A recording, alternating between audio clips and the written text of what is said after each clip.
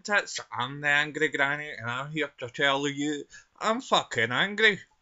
Right, so, the other day, I was listening to the radio, and they said, due to Amy Winehouse's 31st birthday, they're gonna reveal a statue of Amy Winehouse.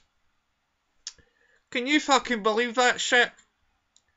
Wasting fucking money to build a statue for a fucking junk ball.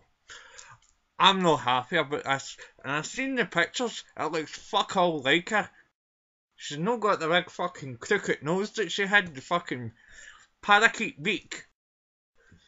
You know, but I'm not happy about this at all. I think people are fucking stupid these days, because they're saying, oh, it's lovely, it looks just like, it looks fuck all like her, look! I mean,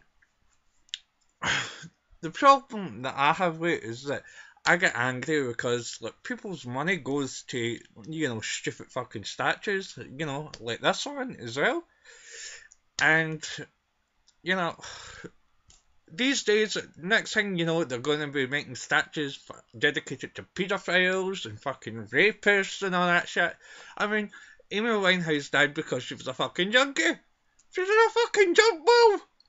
You know what I'm saying? And I'm not doing this to try to be mean or anything. I just think it's fucking stupid. I think it is absolute fucking root to the dick.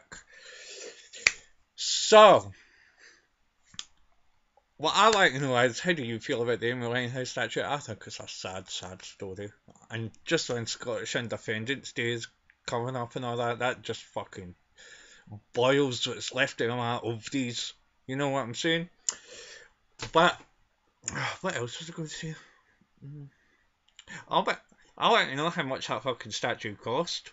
Because I'm on my fucking pension. You see? Taking ill people's money to build statues of junk balls. I'm not happy at all.